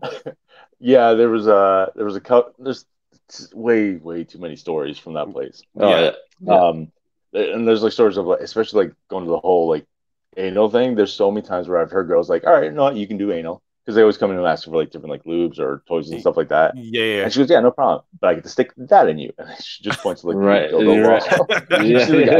It's like this. Yeah, the guy's like, he's like, "Does that come with Eric Johnston's rings?" I love it too. Because I'm always right behind it. I was like, "Just a little lube and you can fit it there. Trust me, don't worry." But there's always those guys who are like, "Hell no," and like they fight back and forth. But then there's some you can see the guys just like, "How bad do I want it?" Yeah. It's funny watching compromise. I've only been in that place for like for joke reasons. I swear to God. And I was also in there. I've only been in I was like, "Nathan, after the show, can we talk about my customer card?" I need to make one more stamp purchase. That's the best thing ever. When people come in and they recognize that I'm behind the counter, like, "I'm here for massage oil." It's like, I'm here for a friend. Everybody has their guy or their girl at the steak shop. Like, where's the dude with the beer? Yeah, he understands me. He understands what I'm looking for. There's no walker. Yeah. Josie says such a brothers convo, which is true. We're all three dudes hanging out. So many girls are like, "I have great stories," and they're just not coming on. So now you're going to hear about bottles and acids. Rachel is a paramedic, I believe, first responder, and she said, "Remember, if you have to call 911, don't bother saying you fell on it. No one believes you." I bet Rachel has some fucking crazy stories as a first responder. Things stuck in it. I don't envy her. Like, I've seen some of the stuff we sell and people buy. I'm like, "Really? You're gonna try that out?" You're like, "Well, the human body's an amazing thing." Yeah, their first time trying something is like huge. You're like, baby steps. They're like, "No, we go all the way." Yeah, I've actually taken things out of people's hands because, like, "Yeah, I'm trying first time anal. How does this?" Like, I'll literally grab it on the hand. I'm like, no. Bring over like the pink and like, "Try this." We'll start here. You're like, no. You're like, no. I'll take that with two hands, and you just hand her. Try this. You actually have the American challenge that was 18 inches, and I can't even imagine how it was like massive. And people come in all the time and buy it. Like, it was one of our hottest sellers. I'm like, you know why? Because all it comes down to at the end of the day is people love a challenge. There it is. Yeah, American challenge. I can conquer that. Yeah. Oh man. Yeah. Go ahead, Nathan. Go ahead. I was just saying the biggest fights I see in the store all the time are when like guys either pulling lingerie, it's like, "Yeah, you should try this on." And the girl's like, no.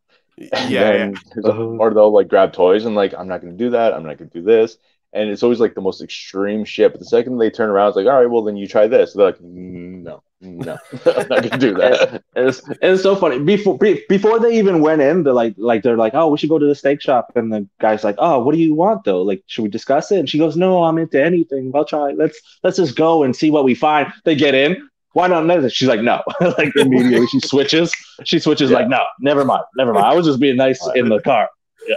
I'll tell you what. You learn pretty quickly. I was gonna say you learn pretty quickly that girls are the girls and guys too are a lot like, I'll do anything. And then when it comes down to it, they're like, okay, well, not anything. Now you're in the shop.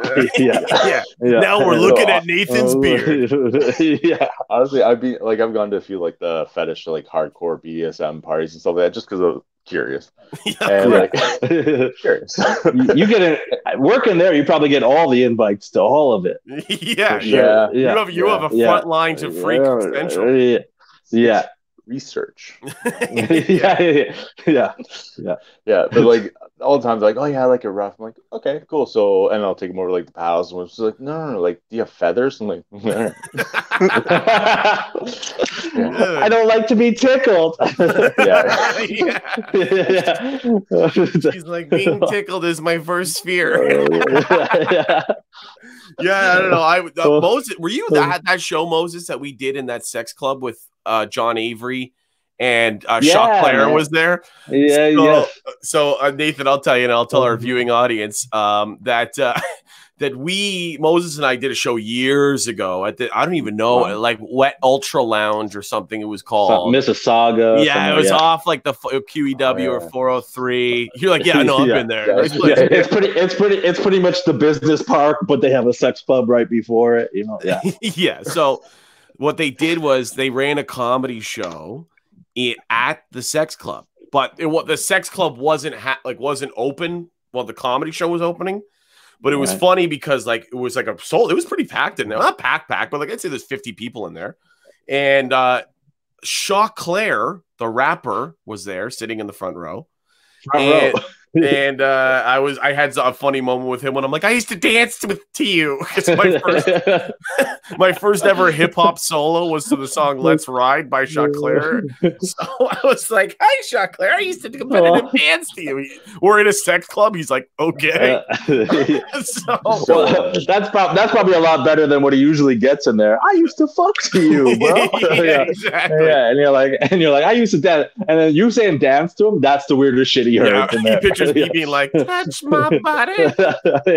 I'm like, let's ride, Shaw Claire. So, but it was crazy because the sex club wasn't open, but it was going to be open. The show was like let's say the doors open at 7, show was at 8, went till like 10, and then the sex club was opening at 10 o'clock for the rest of the night. It was funny, like we're doing the show and we didn't all bomb, but it just wasn't a good show. It was just one of those nights. The show wasn't set up for comedy. The room wasn't set up for comedy. Half the people were like, I thought I was at a sex club. Why are these guys talking to a microphone? Telling about our childhoods and shit. Yeah, but the guy, the owner was like, we love comedians here. Comedians are always so open and so funny. You guys, why don't you guys just take a look around, walk around and see what you like and figure it out. So Moses and I are like, fuck it, we'll take a look. Yeah. So we're walking through this sex club and we're just watching it was like walking through like a haunted house in Niagara Falls. We're just getting to more scary and extreme rooms with every room that we got to. And like the first one was just like beds. And then like the next one was like beds with like things in the walls. And there was like just things in the walls. And like the last room was like a fucking like a tool shed with fucking like like that guy who would threaten you with the chainsaw. He was in there with the chainsaw being like trying to get mask. But it was funny though because they were really about safe sex. Literally every within like reach was a pile of towels and a bowl full of condoms. And I was literally just going in every room. I'm like, oh, that was a good condom. I put it in my pocket. I'm like, that's a good one. I'm stealing towels and shit. Everybody thinks like these like big like freak shows and like BDSM parties and all that stuff. It's all sex, but like 90% of them are no penetration and no alcohol. Oh, right. Then you get the ones that are no holds bar, and they really want to feel it. Like, no alcohol. Like you're not numbing nothing. Oddly enough, that's more so for the doms because like if you're drunk and you're just willy nilly just like throwing cats at nine tails and like floggers. And stuff. True. Oh yeah. You could kill somebody. Yeah, you're like, I want to be 100% sober so I don't fucking murder somebody. Rachel says, remember Dungeons and Divas on James Street South? No, I don't, but that sounds actually, like she was my first family in the fetish community. What, Rachel? No, not Rachel. Dungeons and Divas? Yeah. Like, you guys need to have a conversation.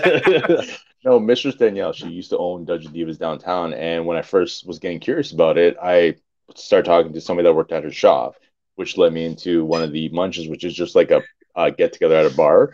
And it was, what's that place down by? Actually, I think it's down by you. It's like Locos or Lotos. Yeah, that's where I used to run Tommy in the Creek for 4 years. So on the other side, when the internet club was coming, that was us usually coming in there. Oh, the internet club. Yeah. She ran Dungeons and Dragons, and she basically introduced me to like munches. Went to my first like actual party and stuff. Actually, I got her a ticket at Embassy Club because her sub fell out of one of the performances, so she needs somebody up on a cross that they could whip and flog while drag queens danced and sung Tina Turner songs around her. Yeah. So see, that's what the cross should be used for. You know what? enough with this whole Easter thing. Yeah. Enough of this. What are you doing down in the south burning them, man? These are Rachel said she was in there with a friend to see what was up, and the basement was full of giant man baby stuff. Man-size high chairs and soothers and diapers and cribs and bottles. Yeah, so like when you first walked up in the main floor, that was like the actual shop. Then when you went downstairs, people could actually like rent that out and do like their own thing, or she would actually do like classes and stuff with other people. And then if you went all the way upstairs, because she owned the whole thing, that was like her place, and she had like a bed, and that's where she threw her like no holds barred parties, which were just Jesus. This was the breakup show to like me, Moses, and I learning about fetish culture. Yeah. Did you have to like sign something, like sign a non-disclosure? Yeah. Some of them you do, some of them you don't. Like there's one in Toronto, which is Queensrÿche, which is all female doms. Like you cannot be a male and be dominant in there.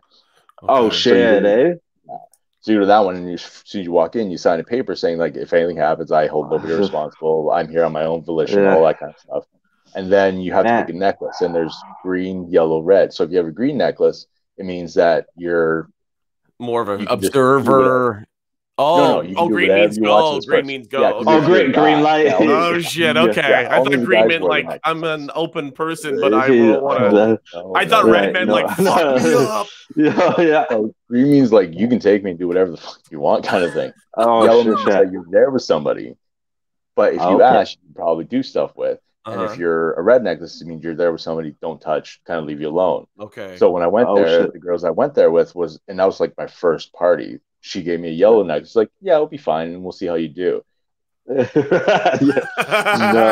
like, I would literally be in something like that, being like, please don't hit me. You're going around like Mardi Gras, like, hey, you want to trade necklaces?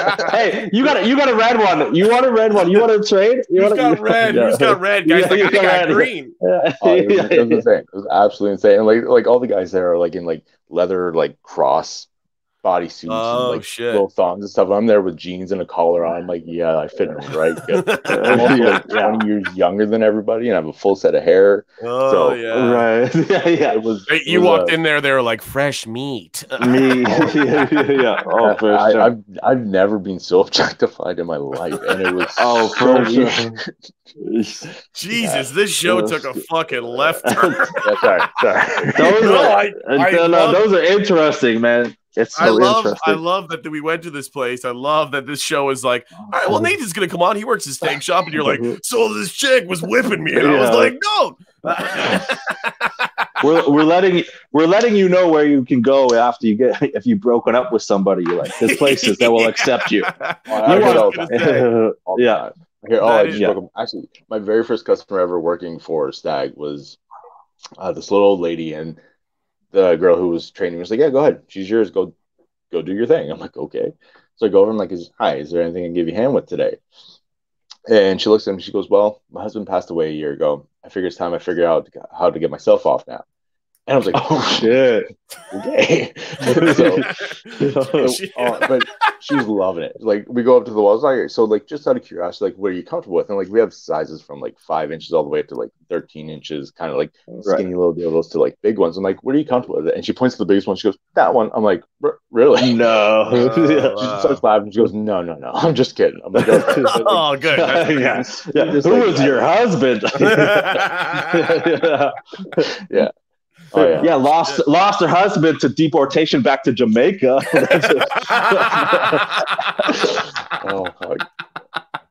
Oh God. Chad brings up a good point. What's everyone's best worst breakup line they've used on someone or had someone used on them? Which is a great way to round out the show. Thank you for the question. Yes. Yeah, actually, this is funny. James says sizes from Eric to Moses.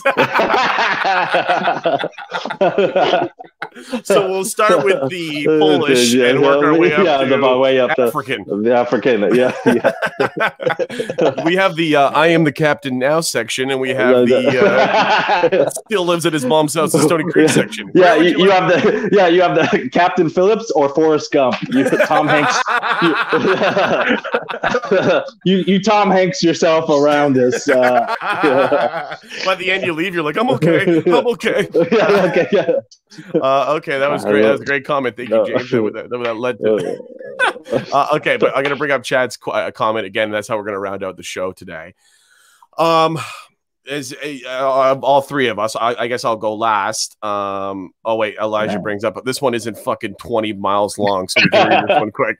I had once girl tell me she was into being rough. Turns out it meant her beating the shit out and biting me, not what I expected. Yeah, it's weird. She just didn't specify. I once had a girl try to literally. I hate when anyone touches my neck. Like, you cannot touch my neck. No one can touch my neck. I don't even. That's why you think. Why do you think my shirts are so fucking open? Nothing can touch my neck. And I don't know, I don't even know if we're having sex. I think we're just fooling around. And the girl like fucking like grabbed onto my neck, and I literally went, got a little hard there. Nathan's like, wait, well, how did she touch your neck? No, but I literally was like Mrs. Doubtfire. I'm like, hello.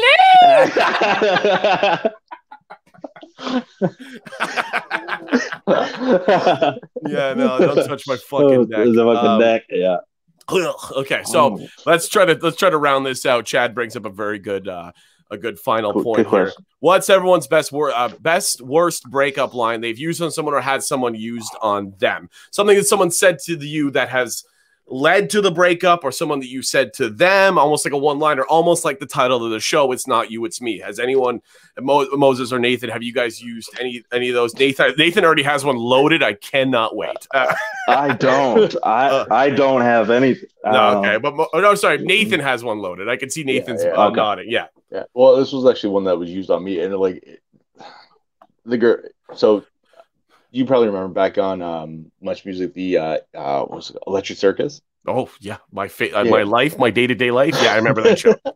Yeah. So I was actually dating one of the girls that used to be one of the dancers on there. Okay. And you're like, I met her at a fetish club. No. Let's wait for that. Yeah. But so we started dating, and then I knew she was cheating on me, so we broke up. And then because I called her on the phone, I could hear him in the background, and she was laughing, giggling, whatever. So I was like, no, fine, it's over. But a month later, she calls me up, asking if I want to go to a party and kind of thing, and she just wants to like bury the hatchet. So go to the party, and during that, she takes me back to her car, where she gives me a card and a teddy bear saying that she wants to go back out. And back then, I was really naive, so went back out with her. And anyways, that lasted for a little bit, and then all of a sudden, I found out she was cheating on me again. Okay. Not again, but she was still with the guy when she asked me back out. She was still continuing. Yeah. That guy got a different toy in the mail. Yeah. So finally, I was like, I just want to know why you would ask me back out if you're still with this guy. And she's like, well, like, you hit me emotionally, but he just hits me deeper on a different level. And just walks away. I was like, was it Moses? That's so funny though, man. Just but like, deeper on a different level is hilarious. Oh yeah, because it was like to this day I still don't know, like, did she mean like emotionally, or did she? No, mean, she like, meant penally. Right? No, she meant. She meant penally. She's like, you are a good friend. He has a big penis. Oh, yeah, I was there for her hilarious. emotionally, not physically. Moses, so, have you said anything or had anything said to you that you're like, this is Nothing that stands out. Like, it's a great question, Chad, but I don't have nothing. I can't think of. What do you usually like say? that. Like when you break up with someone, like do you say like, I think we should see other people, we should be friends? No, don't hit up. Just like, yeah, I'm just not. I don't even remember. I don't even know if I don't think I break up with them. I think they break up with me, and it's just like, this isn't working. Yeah, you. Actually, I have another one, but it wasn't from me. What's that, Nathan? I have another breakup story, but it wasn't actually from me. Again, it was a friend of mine. Oh, Moses is bombing right now, so I appreciate it. I got nothing, bro. I got nothing, man. He's just that good. He doesn't have. Yeah. Oh shit. Okay, Josie has a link. We're gonna show. You could go ahead, Nathan. I'm gonna send Josie the link. All right. So back in the day, back in Stony Peak in Birkendale area. I don't know if you know that area. Too. Yeah, that's actually where the girl lived. She lived off Birkendale, the one who dated me as a dare and broke up with me after my dad died. Yeah, I know the area. Her name didn't start with a P, did it? No. Okay. No. B though, close. I always confuse my B's and P's. So we used to always hang out at the park right there at Birkendale, and my buddy was dating this one girl, and they used to always go behind the trees a little bit by the park and fool around. And the one day it was late at night, we're all drunk. All of a sudden we hear him screaming, and then all of a sudden he's running towards us as the girl's running the opposite way, and as he's running towards us, he's puking, and he gets over us. He's almost crying. I was like, what happened? He goes, I was going down on her. I was seeing her out. And then all of a sudden, something soft and mushy moved into my mouth. And we all started howling. And we're like, were you, like, you were in the right area, right? Oh, no. Yeah. Oh, no. Oh, yeah. And he was just so pissed. He goes, I know what I was doing. I was like, all right, fine. The next day, like, we're all at the park again. And she comes up and they go off a little farther away to talk. Like to kind of end things, and we just hear her crying and screaming, and she goes, "Why are you doing this?" And he goes, "Because something moved in my mouth. I don't know if it was shit or you." And just walked away. Oh yeah, and it was awkward because like half her group was good friends with him, the other half was really good friends with her, so they were always together all the time. Okay. Wow, just wondering. Well, you don't know the answer? You don't I thought you were going to be like, and then they found out that Okay, well, thanks for telling that disgusting story that went nowhere. I'm going to bring on our final very special guest. Nathan, you can stay, obviously. I'm going to make this a foursome. Josie Balka from Calgary, Alberta. She's a radio show host. I'm not going to tell you which radio station. She can't hear us. Okay. Press the sound. Oh man, I think you got to do that in like the beginning link. Yeah. Oh, there we go. There we go. Can you hear us? Yeah. Okay, can you hear yourself? We can hear you. No. Oh, Nathan, I told Nathan he could stay, and now he leaves. Okay, I cannot. It's late. Oh man, we're so excited. Josie comes on right at the end, and now she can't hear us. I hope she just keeps going. I can't hear nothing. Oh man. Hold on, we're gonna tell her to try again. Hold on, I didn't tell her to click on it again. Hold on, kick her from studio. She's kicked. I'm gonna say try again. Hold on, but yeah. So Moses, was there anything? There's nothing that you can think of right off the top of your. You have to save it on this one, man. Because but I nothing that because it's the best, and if mine's not good, I don't even want to give it a go. I needed a girl where she said, what would be the one thing that I ever said to you that would make me Oh, Nathan. Yeah, Nathan, you can come back. Yeah. Nathan will come back. I didn't kick you. You left yourself. Chad's saying we could hear Josie. Josie can't hear. We couldn't hear her. She'll come back. I just texted her, try again, and she'll try again, and she'll figure it out. But I said to a girl once, what's the one thing that she said to me, what's the one thing that I could happen to us that would make me break up with you or what would end this relationship, basically. Right. And I said to her, it's important to me that you believe in me in every way, in terms of that I'm doing this lifestyle, this comedian lifestyle. I would hope that you think I'm funny, but even if you don't think I'm funny, I would just like that you would support me, that I'm doing this and I'm making a living out of it. And the day we broke up, the last conversation we ever had. I don't know if it's more of a cliche breakup line, but the last thing she said to me was, I don't think you're funny. Get a real job. Oh, shit. I was like, okay. Okay. Oh, man. I was like, is that shit. okay. But she listens to you. Oh, damn. She was a listener, man. Hold on. Josie's going to try again. We'll close the show. Okay. You click on link. See, this is the thing about running a live show with people coming in. I got a text and whatever, but we're almost done here on air. The link didn't work. Click on the link. It don't work. I sent it to her directly. Oh yeah, I had to like go and manually like punch it into a web browser. Oh shit. Okay. Well. Oh shit. Rochelle says, same girl. Have you dated anyone who's nice? Emma says, I've actually dated. I've dated some nice girls. And we don't want anyways. I'm talking to a very nice girl right now, so I'm very happy about that. But they're all nice at the beginning, right? At the top, off the top, off the top, everyone's great. Okay, here we go. Josie Balka, everybody, her thing is connecting. Josie, Josie, I can hear you. Yeah. Can you hear us? You can hear me? Yeah. Yes. Really? Yeah. Yes. Okay. Mm-hmm. Okay. Okay. Cool. I'm gonna give. Hey, welcome to the show. We're having a conversation, so I probably just cut somebody off. No. It was perfect timing. I was like, Josie's coming back. She should be back here any second. I filled the time. Okay, we have a couple minutes left in the show. What are you here? Oh, are you fucking with me? I'm not. Put your headphones in. Try that. Can you hear me now? You can't hear nothing? I can hear you. You can hear me? I can hear everybody but Eric. Oh my god. Oh god. Check. Your mic was going what was this? Tell her to tell her story. I can hear you guys. I can't hear him. Okay, Josie, you're a big closer for the evening. So we're closing on your story. So thank you so much for coming on the show. Josie, you got your big round of applause. So we'll kick it over to you. Tell us your story. Oh, I'm back. Okay. Well, I still can't hear you. No, Eric, I can't hear anything you're saying. I'm not saying anything anymore. Oh, I can hear you. Okay, look at us. There we go. Yeah. Okay, we're back. Here we go. We're gonna round out the show. I need to get some order back in here. Nate, Josie, I don't know if you know Nathan. He works at the Stag Shop, and he's also into BDSM. He's a freaky dude. Moses is from. You're in Calgary. Moses is a comedian originally from Coaldale, Alberta, not too far from you. And you know me very well. I know you very well. Now let's finish this. Whatever story you want to tell, you're here. I mean, you were baiting us the whole show. Whatever you want to say, whatever you want to tell us, it's free.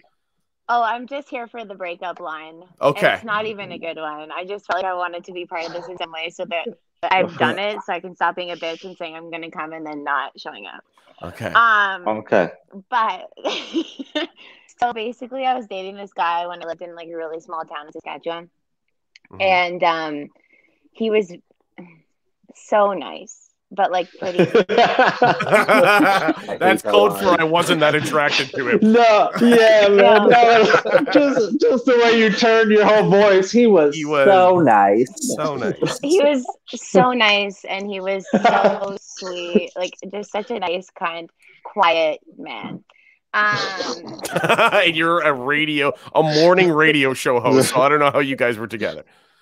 So yeah, no, it was rough. So basically, I was like leaving Saskatchewan, and I was like, no, like this is the one for me. Like we're gonna get married, we're gonna make this work. And I don't know if you know much about Saskatchewan, but Regina is about 2 hours away from where I was living on the 10-hour drive to Calgary. And by the time I got to Regina, I was so over Brian. Like it was like a 2-hour drive away from that relationship, and I was out. So we were FaceTiming like 2 weeks later, and I was doing like an overnight radio show, and he FaceTimed me like at 10 p.m. while I was in the studio just to see like how I was doing.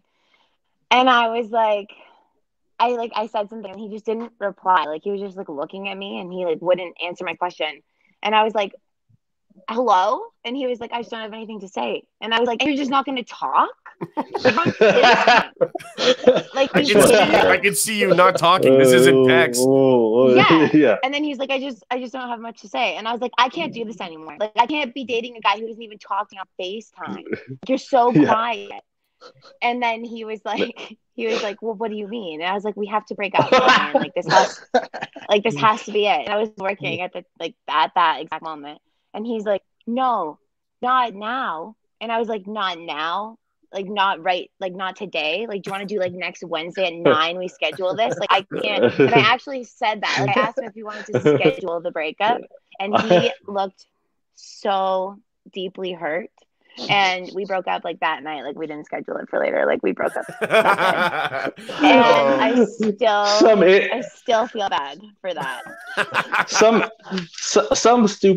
idiot told that person to be a strong, silent type. And he's just sitting there like, yeah, I'm not saying that. I'm leaving you on 3 dots on FaceTime. And just and then you're like, we're breaking up. He's like, what are you talking about?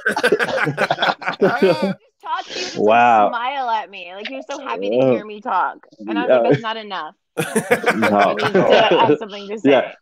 Yeah. You can't be that far away and not talk. Yeah. I know, Josie, I just wish that you would just tell your world's best breakup story. You've had a couple drinks. I'm sober right now. Oh, I thought you heard. I thought you said I'm bombed. I thought you said you're bored. And then you said you were bombed. Okay. No, I can't tell that story because I'm still very close friends with that guy. We literally just broke up like on Valentine's Day, so I need to like. But even that's a teaser to a great story. Broke up on Valentine's Day. If we keep prying, she'll keep giving details. If we keep Eric, if you just keep going, Valentine's Day, we'll piece it together. She explicitly told me I can't tell this live. It's only a text or whatever. But the first time she told me, I was fucking dying. But I'll tell you what. This is what we'll do. If anyone follows Josie on Instagram, she can text you'd slide into her DMs and she'll text you the story. No, don't tell people to slide into my DMs. This is you had 1 of 2 options. I'm sorry.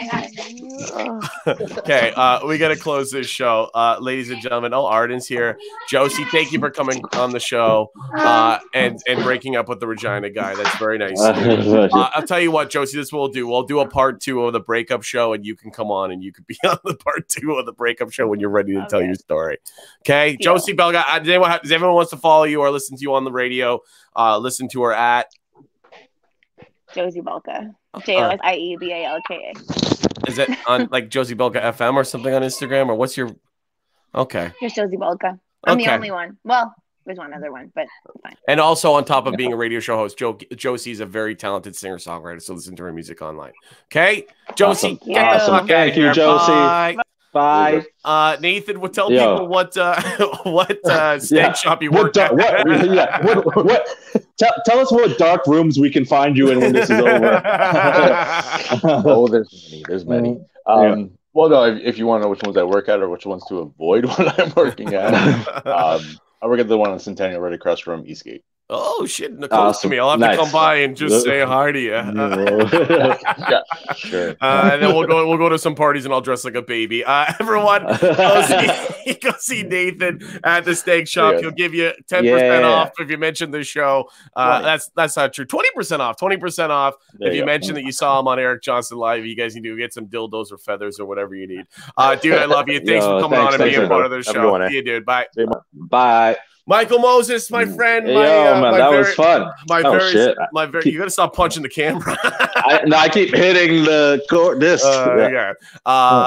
dude. When this is all over, we're gonna go on a big another tour if we can. And everyone, absolutely. You can see on the screen there if you want to follow Moses. Yeah, at Moses, it's Michael Moses. Also, you can follow him on YouTube. We've got a ton of hilarious, amazing YouTube clips on there. He's he's a content king on YouTube, so you can watch all of his stand-up clips. You can see him live when this is all over. He's one of my longest and truest friends, and I love him very much. Thank you for having me, man. Of course, see you, dude. That was a lot of fun. That was a lot of fun. You see, we all we both wrote some stuff in this. Oh, there we go. Man. We're going to the next sex parties. Okay, I gotta kick you out, buddy. Everyone say goodbye to Moses. Bye, Moses.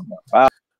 Ladies and gentlemen, that's our show tonight on Eric Johnston Live. That was an interesting one where we went from breakup stories to fetish stories and BDSM and breakups and vagina breakups and all kinds of stuff. That was great. That was so much fun. Thank you guys so much to everyone who listened, everyone who watched, everyone who was on the show, part of the show, commented along with the show. And some people say, don't close the show, I just got here. Arden says, don't close the show, I just got here. Bye. Don't worry, guys. As soon as every episode is over, I automatically, immediately upload these full episodes to YouTube. You can find that on my YouTube channel. Guys, my name is Eric Johnston. This has been the Relationship Breakup Show. Our next episode on Tuesday night is a travel show. Crazy travel stories on Tuesday night on Eric Johnston Live. If you guys have any crazy travel stories, if you've been to Bangkok or you've got your cock banged in Bangkok or you've been to Australia and got stung by a jellyfish and somebody peed on it, whatever you've done, whoever you are, wherever you've been, I want to hear about it on Tuesday night on Eric Johnston Live Travel Edition. This has been Eric Johnston Live Relationship Breakup Show called It's Not You, It's Me. Thank you guys again to everyone who watched. I love you all. Take care.